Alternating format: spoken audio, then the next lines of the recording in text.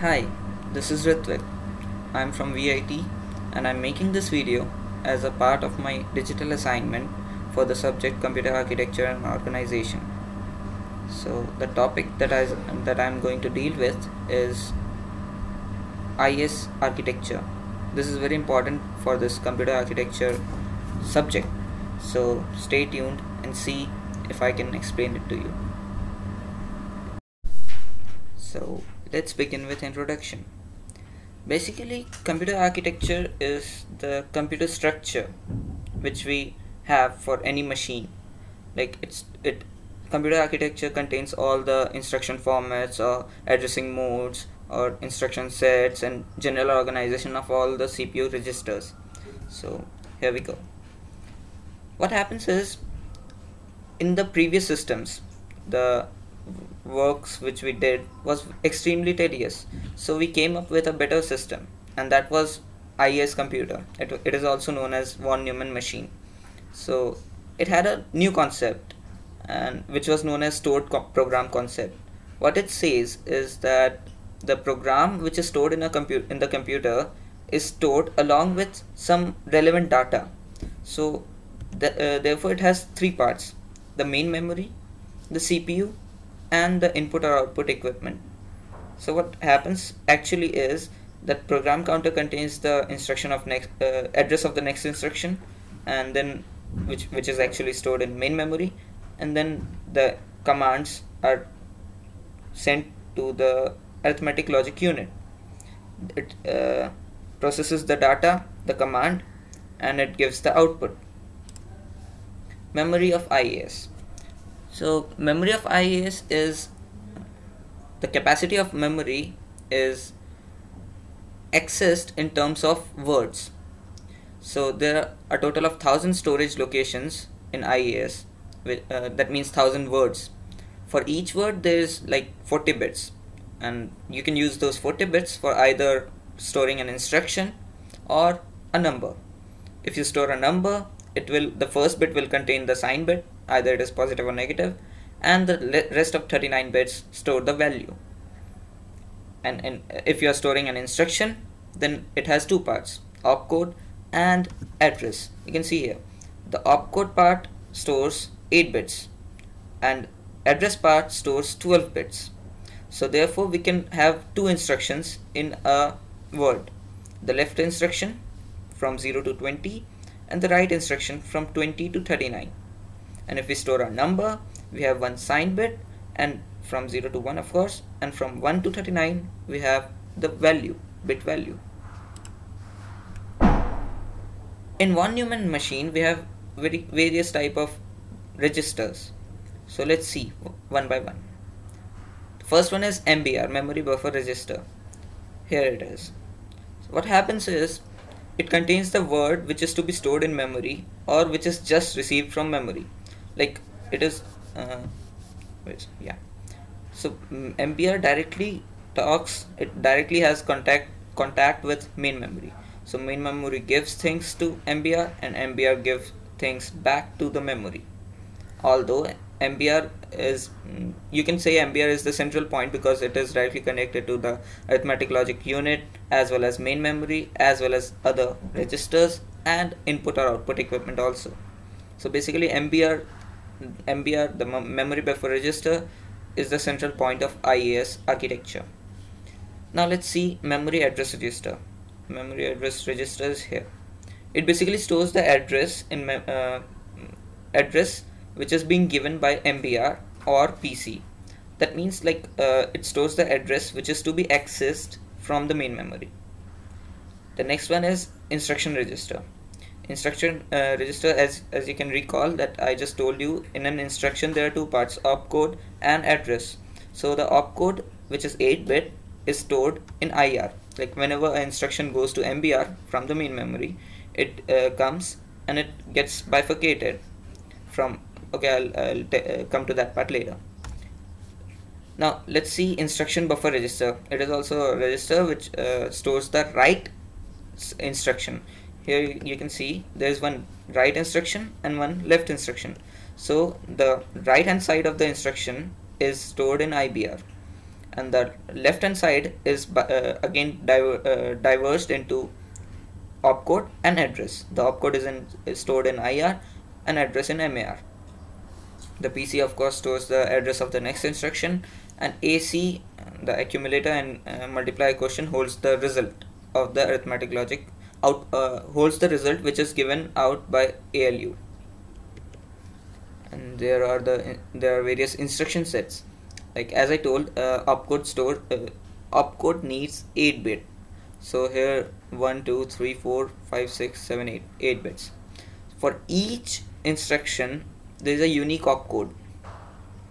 Since all the machines works on IAS works on binary digits, so we can't just write load. We have to use a binary opcode for it, like a binary code for it, which is known as opcode. So for this load, which have only one you can say one part, has this opcode, whereas the load which has two parts has this opcode. So you can see even a single thing like load has different kinds of it. Like load MQ, what it does is basically loads the content which is stored in MQ to the accumulator. And load MQ comma MX, what it does is it loads the value of the data present at X location in the memory to MQ. So each load has a different function, so hence it has a different opcode. Similarly, there is store and jump plus. There are different instruction sets. Overall, we can divide instruction set into few parts, like data transfer, load, store. These basically transfer the data from one register to another. And then there is unconditional branch, which means we have to take like this jump.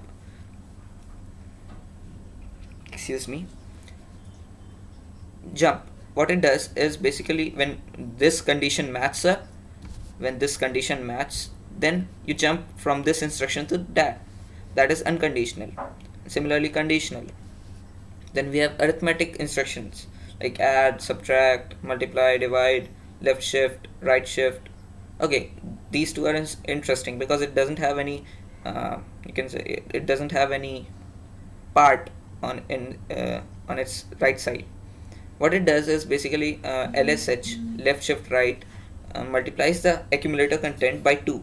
It basically shifts the contents one bit left, so it multiplies it by 2. And right shift divides the content by 2. And then there is address modify. We can modify the address and all. These were the IAS instruction set. Now let's see how the memory thing works in IAS. Let this be a question. This be a problem for us. So the first word is this. It has two values, two instructions: add mx501, which is the right instruction, and load mx500, that is the left instruction. Similarly, word 2 has store mx500 and any other instruction in the right part. So this is our problem, and since we have used the memory locations 500 and 501, we have a value stored at it. So at memory location 500, which is present in main memory, it stores 3, and location number 501 stores the value 4 in main memory. And here in this table you can see the current contents of all the registers. So before starting the machine, the PC, the program counter, holds the value address of next instruction. Since the next instruction is the word which is stored at memory location 1, so PC contains value 1. So let's see how it works. First of all, PC gives the value of 1 or the next instruction to MAR. MAR is nothing but memory address register. So now MAR also contains the value 1. Now MAR gives that address to main memory. It says main memory, just give the values present at word 1 to MBR. So now MBR has the instruction, the whole word, the left part as well as right part. So it is the work of MBR that it bifurcates these two instructions and give the left part to So it gives the right part to IBR and the left part to IR and MAR. So the add MX 501 is given to IBR, which was the right instruction, and the left instruction is now divided into two, opcode as well as the address. So address is given to MAR and opcode to IR. Now MAR contains the value 500, so it is the work of MAR to further send it to main memory. Then main memory sees, okay, the address is 500 and the value is 3, so I'll give the value 3 to MBR. Now MBR has value 3, it gives to, since the work for MBR is now to pass it to ALU, so ALU gives the value 3 to accumulator, and accumulator content is now updated. You can see here it is now 3. Now this add MX thing is given to IR.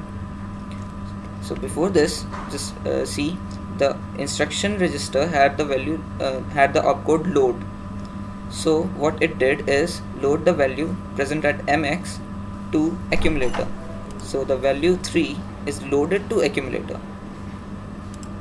Now the left side instruction, which was add MX 501, is again divided into two parts, the opcode in IR and the address in MAR. Now address, again MAR gives this 501 value to main memory, and since the first word is being completed, like the first instruction is being done, so the PC content is updated to 2, because the next instruction after this would be the second word. So MAR now gives the address value to main memory.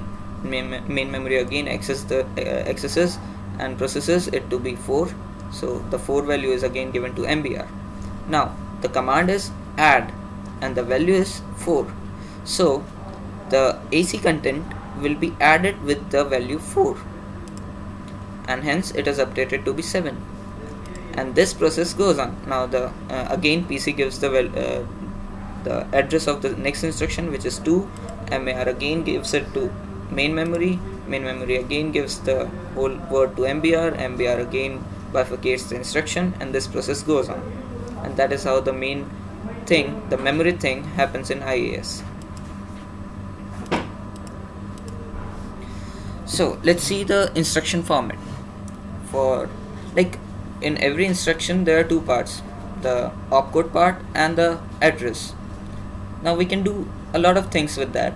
The opcode has 8 bits only, but the address part we can have either one address, 2 address, or 3 address. So how it works is like this: if we have one address, like add X, then it basically adds the value present at X memory location. So the data present at memory location X is added to AC, and AC content is updated.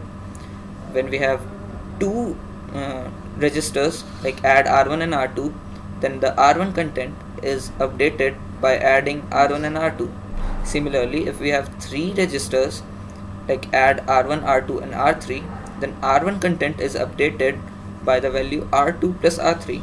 So this is how it works: two address instructions or 3 address instructions.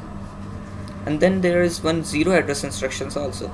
Like it is basically done for stack purposes. Like it has a 0 address. We don't have to add anything after add.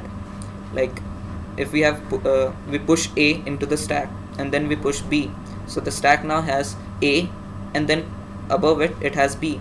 Now if we give a command add, it will add A and B, and the value would be stored. So that is how 0 address instruction works. Now there are different addressing modes. Like you can directly give the data to a command like add 40, so it will add 40 to the accumulator. Or we can give a register add R1, which means that add the contents of R1 to accumulator. We can also write a thing like add R1 comma R2, that means add the content of R2 and R1 and store it to R1. So that is how addressing modes works. So there are different type of addressing modes: implied, immediate, register, register indirect, auto increment, auto decrement. What it does is it basically increments the value present in AC by 1. So auto increment increases by 1, auto decrement decreases by 1. And then there is direct addressing, indirect addressing, relative, index, base registers. You can read all of them. You can just pause the video and read the contents.